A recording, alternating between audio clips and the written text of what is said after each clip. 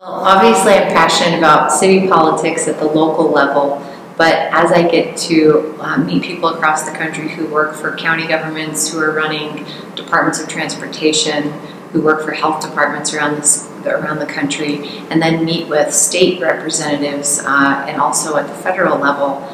politics is getting younger. It's getting easier for younger people to I think, see themselves as viable candidates and also to gain support from a public who's frankly getting tired of the way things have been and the age of people who have been largely running the show, whether it's at the local up to the federal level. So the door for younger people to enter into politics I don't think has ever been as wide open as it is right now, particularly for women. When I first ran for office about 7 or 8 years ago, in the state of Utah, only 16% of elected offices were held by women. Today we're pushing about 24%, but we're half the population, so we still have a long ways to go, but it is going in that right direction.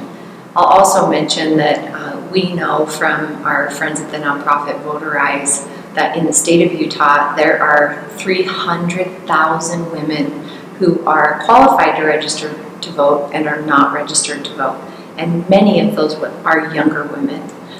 people who have just become old enough to be able to vote and are in their 20s. So we have a huge opportunity, and could you imagine that even if half of those women became registered to vote and exercised that right, how that could swing elections here in the state of Utah. So the opportunity for youth to engage both with activating your vote